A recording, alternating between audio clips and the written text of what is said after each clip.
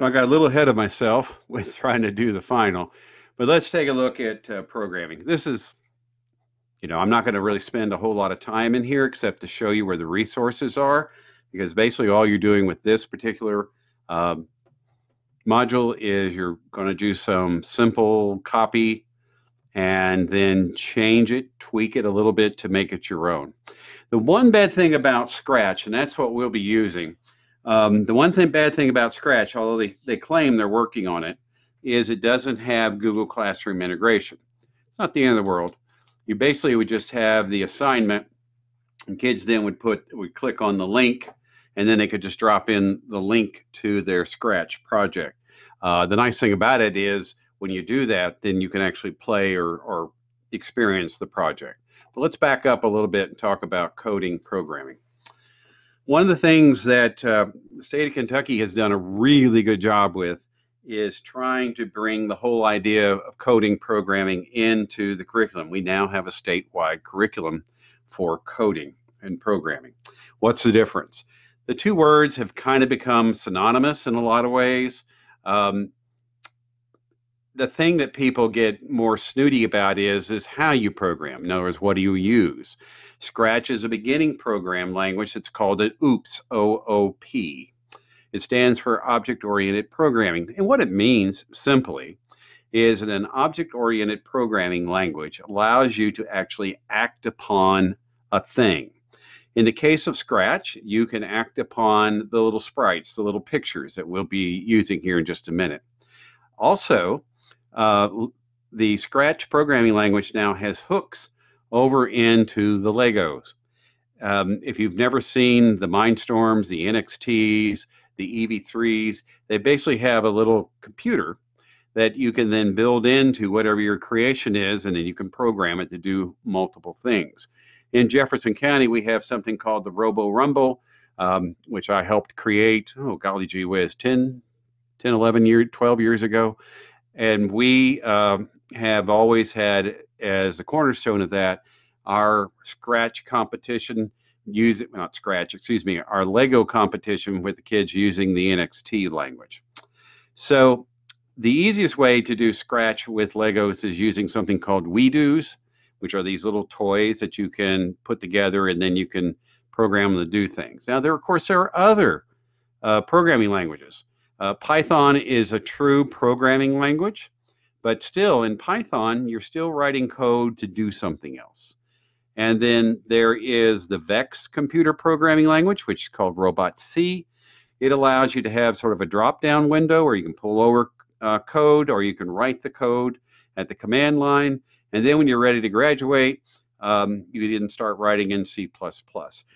Code development, I think one of the things that we have to be careful about code development is when we have kids create things, we don't acknowledge the fact that they understand what they're doing already because they're playing games like Minecraft. If you go to this Ira Code homepage, are we still doing Ira Code? This was something that started in the Obama years, but it has some really nice games experiences in here.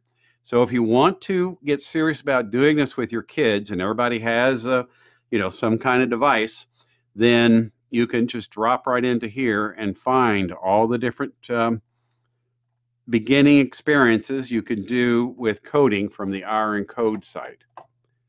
It's good stuff, good stuff.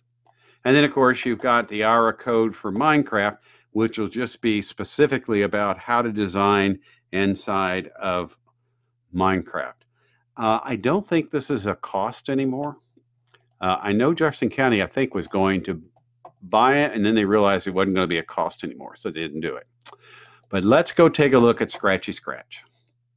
So Scratchy Scratch began as, it actually has beginnings further back than MIT.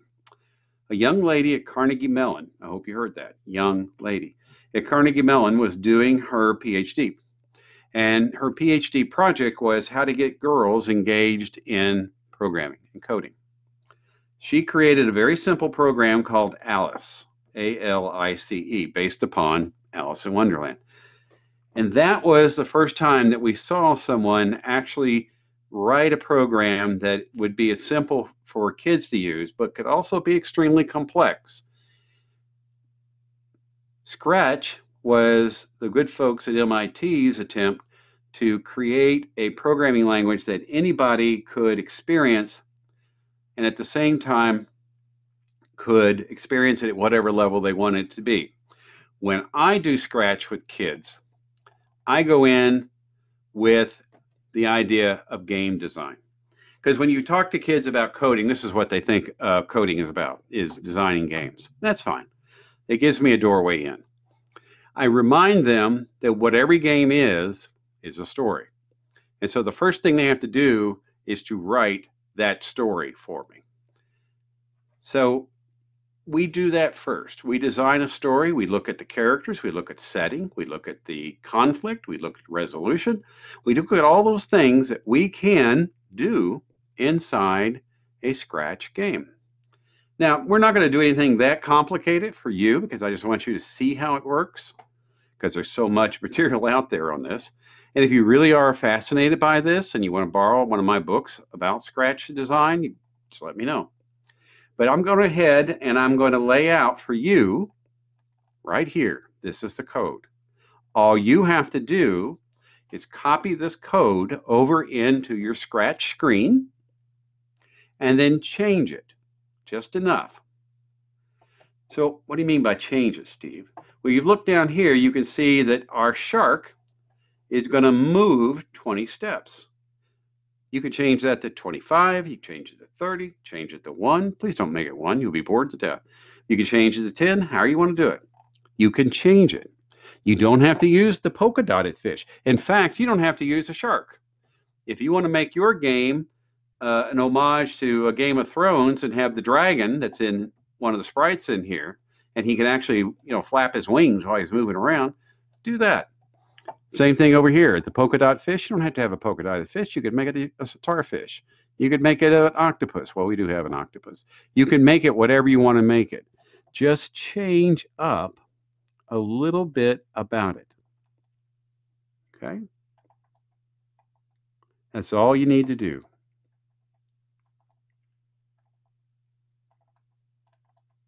And you'll notice over here that what it's doing in this particular game is as long as you're eating the polka dot fish, you get 1 point. You see that? If you get a yellow fish, you get a big 10 points because they're harder to catch, I guess. And if you get an octopus, which you shouldn't because they're yucky, it'll kill your scores. You'll get back to. Now, I'll get you started, but I'm not going to stand here and do this whole game. I shouldn't have to. So let me just go ahead and go to Scratch MIT. If you want to print out that, let me go back and show you that. If you want to print that out so you can have it in your hand, there you go. Okay. I'm going to go to Scratch MIT. You will have to create your own account. I have an account, and I'm going to log in. And once I'm here, it's pretty much here are the featured projects. This is the other thing. This is a really good time to explain to kids what hacking means, what it should mean. So when Scratch was created by MIT, one of the things they wanted kids to do, or wanted people to do, was to understand the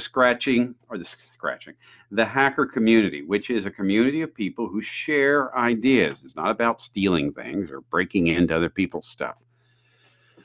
And so you can see that they have all of these different games, projects that people have done. Here's the coolness. Here is the coolness. So if I go down here and pick this particular game, it loads it up for me, and I can click on the flag, and I can play it.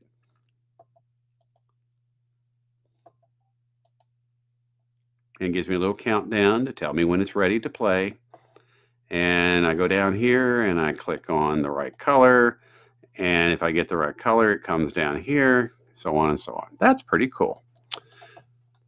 If I want to see what the code was for that game, I come over here to where it says C inside. There's the code. And if you'll notice down here, it says backpack. I can copy the code, take it and put it down here into my backpack so that when I go and start my own, I can have that code and I can just drag it back up in here. Now that is, to me, when I show this to kids, this is the part that they think is the best. So let's go back here and let's start a new game. Our game is all about this sort of, we've called it Shark Attack. Let's take you around the screen. I'll program for a little bit with you, and then I'm going to let you finish it. And I'll show you how to put it into your Google Classroom. Like I said, the only bad thing about Scratch right now is it does not have hooks into the Google Classroom. I'm on their listserv, and they're working on that functionality as we speak. So let's go across the screen. As you can see up here, this is where you're going to title it. So I'm going to call mine Steve's Game. You can call it whatever you want.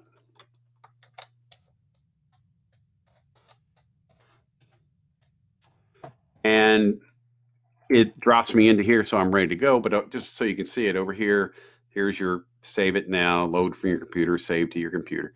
You can actually save these games down onto your computer, and it comes down as a file that you can then upload to other places. So if you wanted to upload this as an attachment into a Google assignment, you can do that, and it will play. I think it plays within, we'll try it. We'll try that. We'll put it down and we'll see if it'll upload it into the Google Classroom and play. The way I'm going to show you is basically done through a link. But that then throws you back over here into Scratch. And maybe you want to do that, maybe you don't. Edit is the, turn on turbo mode so things move fast. I don't know. Tutorials, this is teaches you how to use everything in here. So let's go ahead and look over here. This is your tabs. This is your code. Here are your codes. The thing I hope you'll notice when you start doing this project is it's all color coded. You can't mess this up. You go and find the code. You find the color that it is. You match it up with these here. Costumes. You can actually create your own costume of any sprite. You can change it up and make it your own. Sounds. You can create your own sound. I know kids, when they create games, they love to make their own sounds. As you can see over here, we have a sound called meow that goes with our little buddy that we just created, but you can make your own. I'm going to go back here. I'm going to go to code. Now I'm going to go clear across. This is with the work area. This is where you actually do the creating. And then over here, this is where you see what you have created. This little guy right here is called a sprite. Nothing more than an image, a picture. And we don't really want him. You'll notice there's a tray down here. The tray is where all of your sprites and everything that you use, this is where they live. I'm closing some tabs out, excuse me.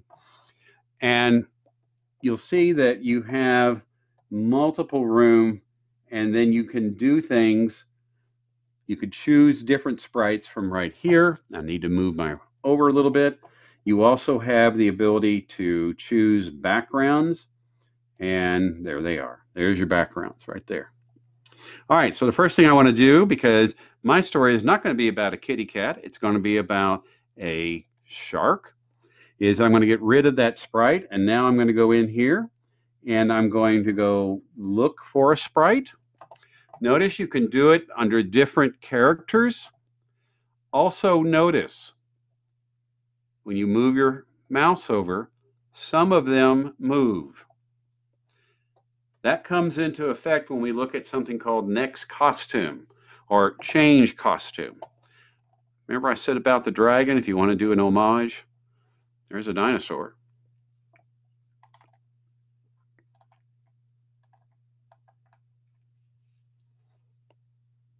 Here he is. So we can actually have a dragon be a part if you want to do that. Dogs walk, dinosaurs do goofy things. Okay, so we're going to use a shark. So I'm going to go down here and I'm going to find my friend, the shark. Also notice if I went up here and clicked on animals, it makes it a little bit easier to find things because you know what you're looking for. And I think I would use the puffer fish instead of the octopus as the one I don't want to eat. Notice when I do the shark, it shows me that he has other costumes. And this is kind of like a flip book if you think about it. Now there's another shark over here who basically just looks like a shark and he kind of noses through the water. But I'm going to use this guy. So now I have a shark. The next thing I need to do is pick a background. By the way, you can change this in the middle of it. Just like anything, if you want to change the look of it and you decided that you would rather have that look instead of the look that you first picked, you go right ahead and change it. We are going to look for underwater. To-doom. And now I have a background. There's my guy. Okay. Notice I have him selected.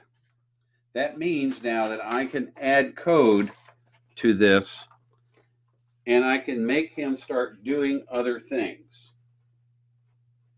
It's just that simple, guys.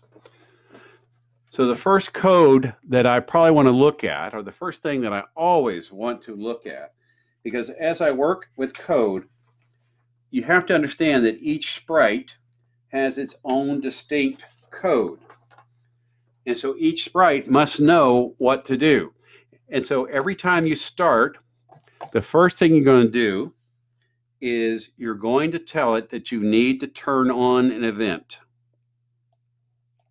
Okay? Because you want it to always start by looking at the flag. So we're going to go to events when flag is clicked. Okay. The second thing we're going to do is we're going to keep score.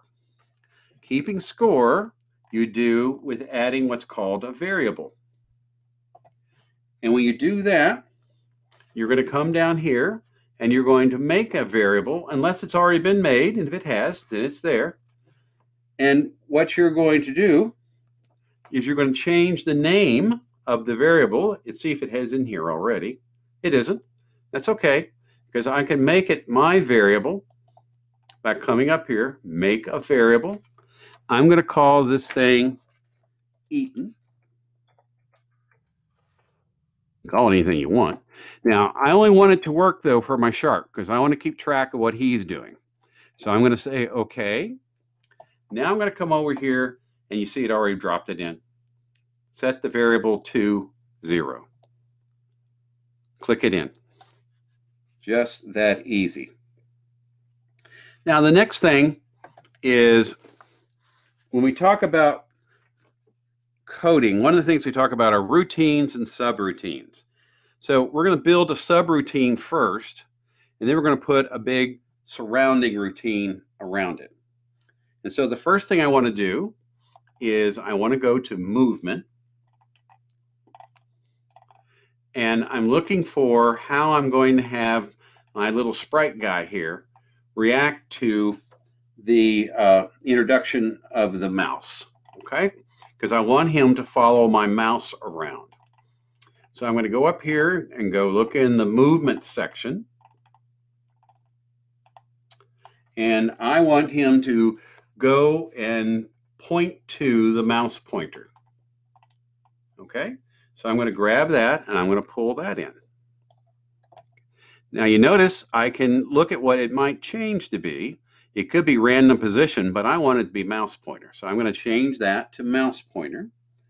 Then I want him to move. So when I do that, I'm going to come up here and I'm going to move. The default is 10 steps. Now this is what I was talking about earlier. If you want to make this different, in other words, make it your own, you just come in here and you can change up what this number is in here. It's just that easy. You can make him move 20 or 2 or 25. Play around with it. See which one you like the best. When he's moving around and he hits the edge of the screen, I want him to bounce back into the action that's going on. So in other words, I don't push him off and he disappears off the screen. Kids go crazy when it does that. Here's the next one. Next is show, and we're going to show our different costumes. And that is under looks.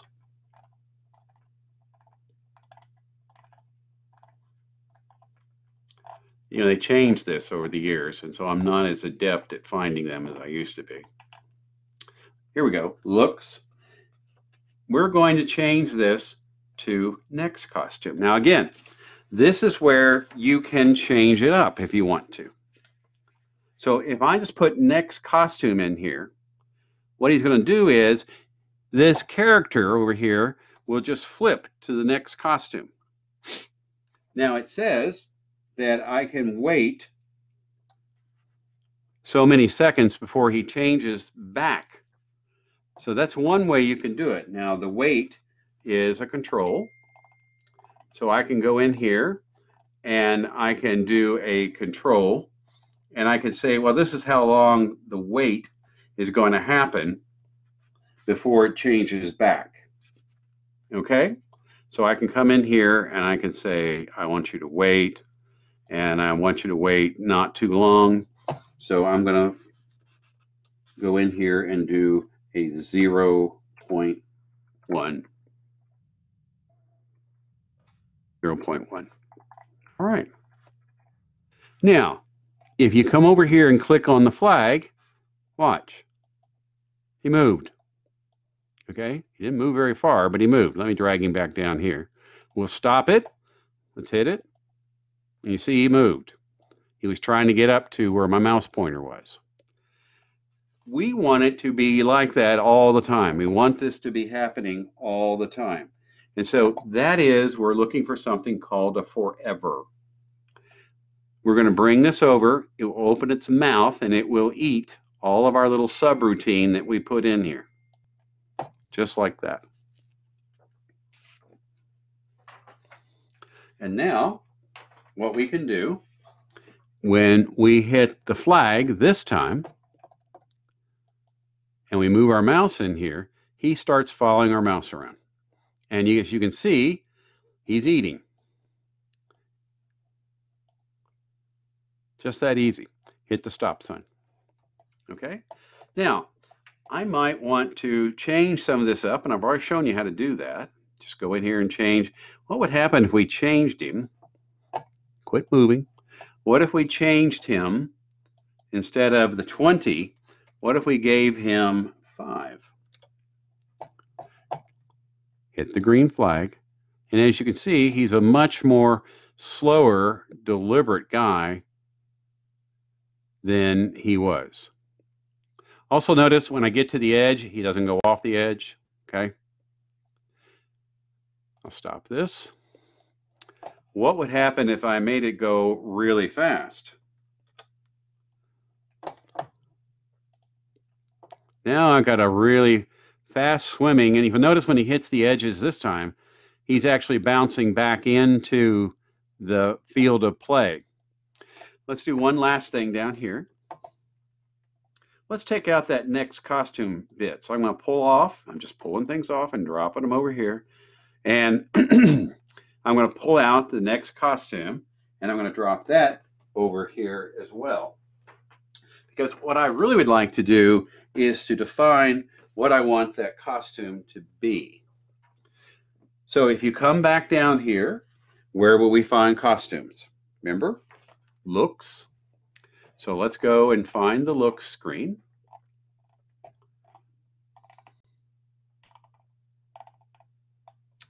And I showed you that there was one called Next Costume, and then there's another one that says Switch Costume. So what if I put the Switch Costume in? Let's go and put that in. Okay. Now notice that it says it can switch to Shark 2A, switch to Shark 2B, switch to Shark 2C. So let's go ahead and change that up to B. And now let's do our green flag. And as you can see, B must be the same thing as the initial one because he's got his mouth wide open. So let's go ahead and change that. And let's come back and let's change that to A. Hit it. Okay, and now I can have it change to that. Well, you see what I'm showing you here is when you make changes, you could make the changes, or you can have it do it automatically. What would happen, do you think, if we told it to change it again? And this time, we left it at A. Let's see. So we go in here. He's not really changing, is he? So we would either want to introduce maybe a time where he would change based upon how long we want him to be before we go to the next costume. So I hope you're seeing how easy this is. Oh, let's do this. Here, let's pull all this out. This could get really kind of interesting. Let's go ahead and put the next costume back in. And this basically what he's going to do is just go through the costumes, right? And we want to change his size by 10. That could be interesting looking. Now remember, we've got to add in, when we do this, we've got to add in that control. So let's go up here to control. Hello, control. Here we are. We can wait. We're going to plug that in here. Oh, let me show you what it does when you have it at a high setting, like 1 second. Show you what it does. It's kind of cool. Okay. You notice we're just going 5, and do you see what it's doing? It's changing the size. Let's clean this up a little bit. So I'm going to go in here and I'm going to make this the 0.1 seconds. And now let's add a 0.1 seconds down here.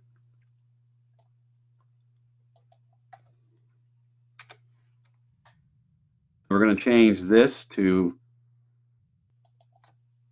0.1 seconds. And we're going to change its size back. Okay. So let's see. Looks.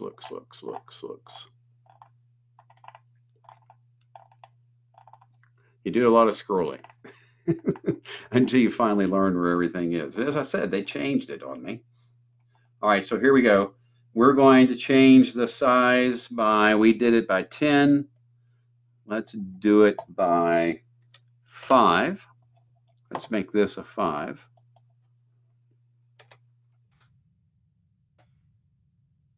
As always, we come over here and we do our flag. Now we have a very big giant, and he's getting bigger and bigger as the game plays. So we can say, I don't think we want to do that. So I'm going to pull those pieces out, just drag them out, drag it out. Okay. Let's stop it. Let's do it again. And now we have our guy. He's nice and big again. And he's eating away. Okay? Simple as that. Our next set of code, you can do. You can do the next set of code. So we're going to come down here, and we're now going to add a new and again, this is where you can make it your own. Come in here and find the fish, or come in and find a frog, come in and find a whatever you want to make your next sprite to be. And notice when I pick my clownfish over here, this clears out. And so now I have to start putting in the code that would control my little fish. And here he is up here. It's that simple. Now, if you screw up and you want to just start over, well, you can do that a couple of ways. You can go back in and you can just delete this guy out and bring a new one in. You could throw your code away. But I think the thing that when I do this with kids, what I try to get them to understand is there's nothing wrong with playing. There is nothing wrong with playing and seeing what things work to do what. Oh, let's put one more thing in while we're here. Let's play a sound until done. So I'm going to go ahead and I'm going to drag that in, and I'm going to put it up here because I want it to start right there. Now notice it says you've got some sounds already in here, and I've got one called bite, so that when I play the game, you can't hear it, but I can hear it going chomp, chomp, chomp. Now, it's not doing it over and over again, which is what I want it to do. So I'm going to pull it out from where it was, pull the forever away, pull this out, put the forever back, and now I'm going to put my sound in with the forever. And now when I play the game, it sounds like he's chomping. He's just going chomp, chomp, chomp, chomp, chomp, chomp, chomp. That, my friends, is Scratch. I'm going to save the project page. I'm now going to share it.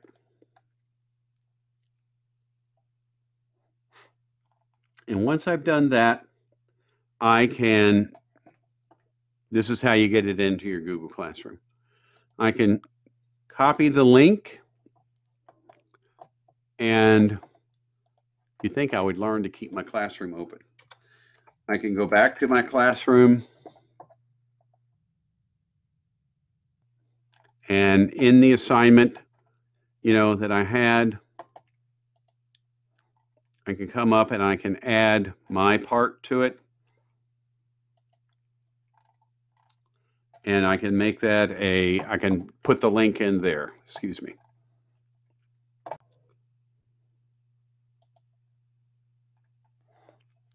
Well, I don't have one that's an assignment. I'm sorry. But that's how you do it. Just go to the assignment, put the link in, paste in yours. Okay, that's what I'm going to do for this. I'm not going to go any further than that because you don't need to sit here and watch me drag code over. You can do it just as fast as I can. Now, let me talk about the final. So in our final, oh, by the way, there's lots and lots of Scratch things in here. If you've never done Scratch Kahoot, please try. If you've never done Kahoot, please try. Our final. As I said, April 23. It is so simple. It is just basically asking you to reflect back on what you've done. And I don't want the Great American Novel. I want just your thinking.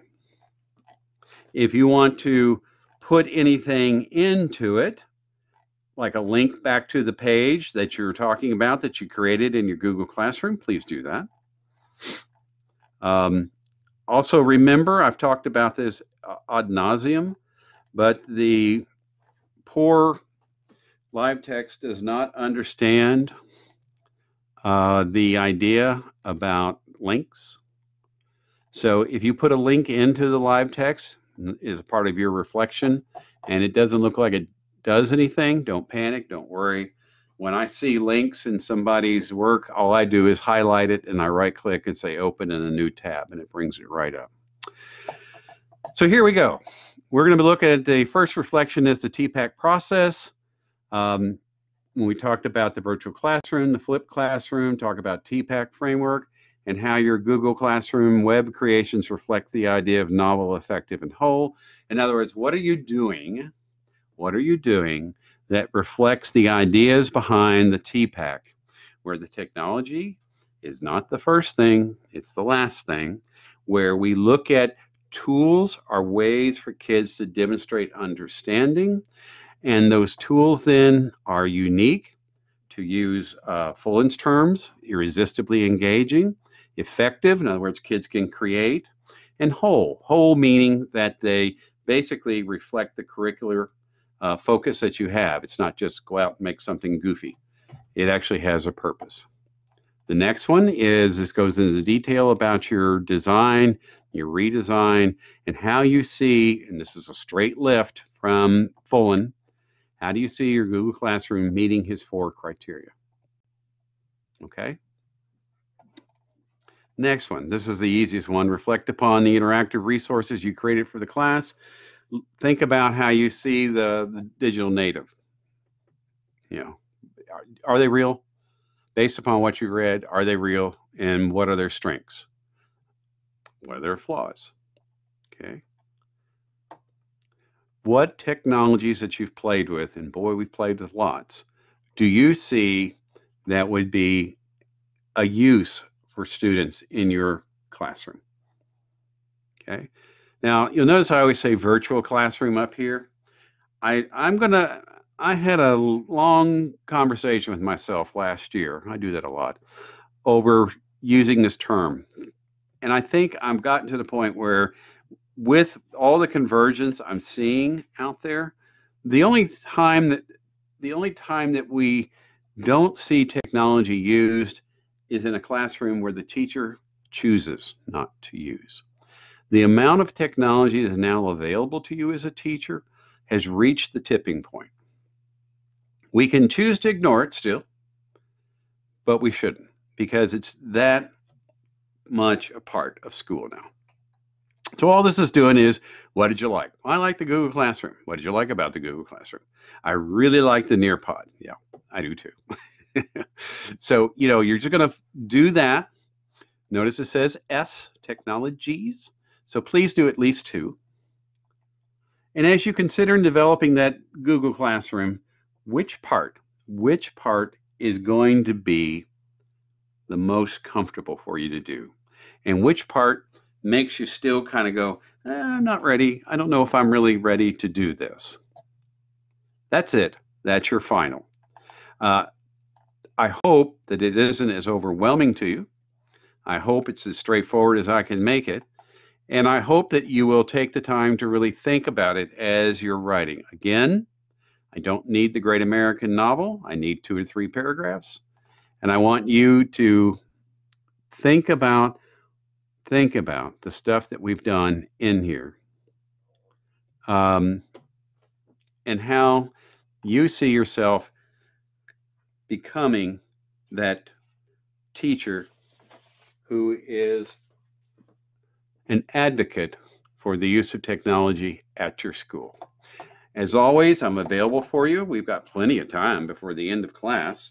If you need to talk with me, I said the 23rd, but as I look here, you would have really to the 25th of April to get everything turned in.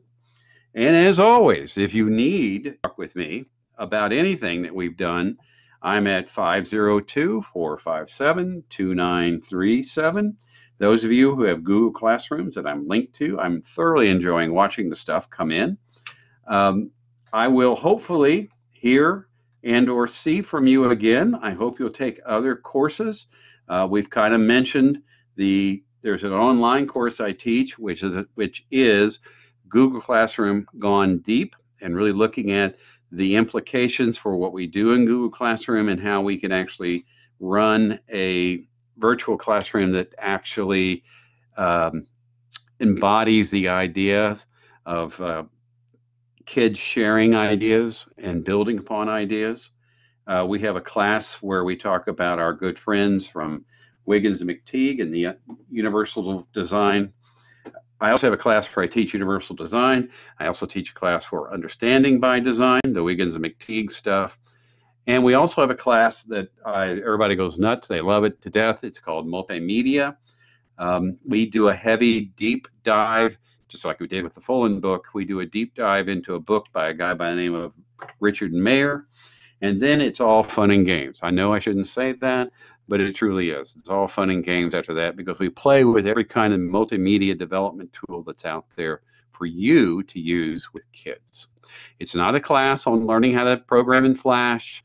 It's a class on you developing content using web-based tools. As always, I'm here for you. Just let me know if you need any help. Thank you.